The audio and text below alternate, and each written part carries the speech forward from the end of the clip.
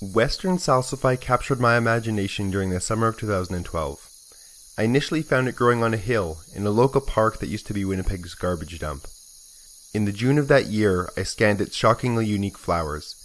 Their abnormally large bracts radially frame the false petals, which are actually called ray flowers.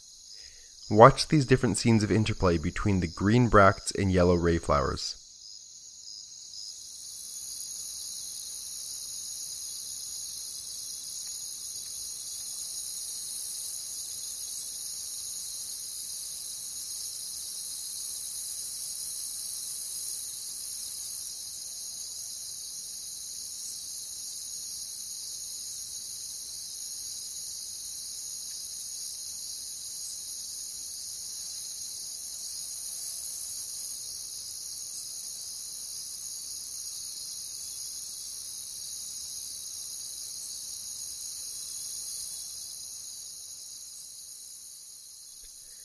The ray flowers then frame what are called disc flowers in the center, which are tinged with black.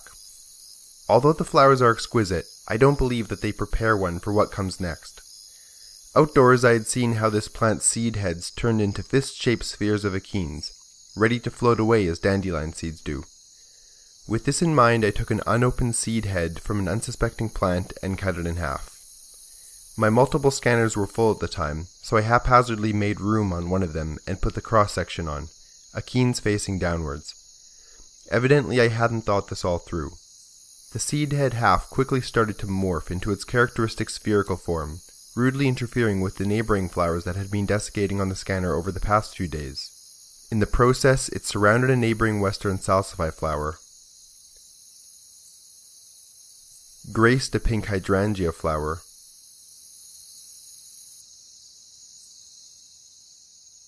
pulled up a leaf on a forget-me-not plant,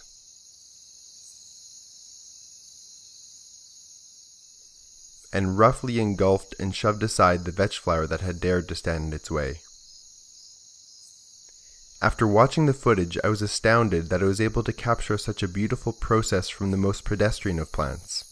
The first part of this plant's fascinating dance of dissemination commences when the bracts start to peel away, allowing the achenes to begin to spread apart.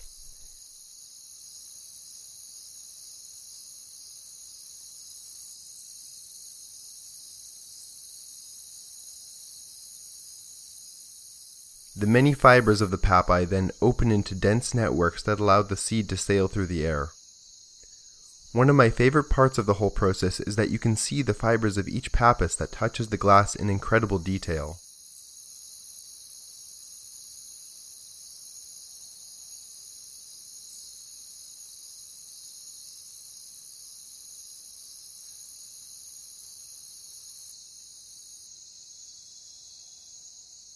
The cross-sections that I've captured show a fascinating gradient between white and yellow on the achene, in addition to revealing a very interesting texture on the base of each one.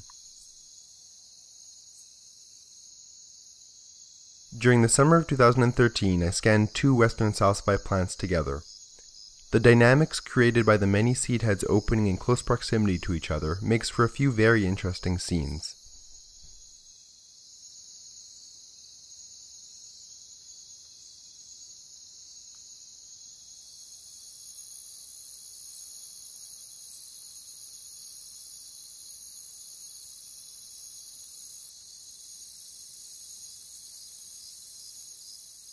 In these sequences, one can see how the papae of the achenes remain closed for a while, despite the fact that the achenes themselves are forming a sphere.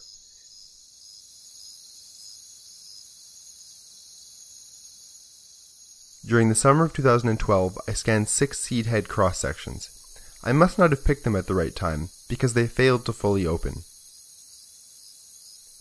Initially I disregarded this footage because they hadn't performed as I had expected them to, but then came to see how incredibly unique it was.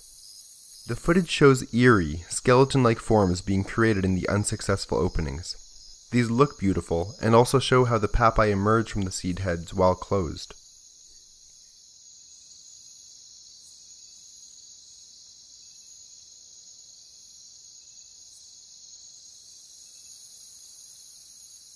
The ethereal tips of the papae evidence the complexity of the network that would have emerged had the specimen fully opened.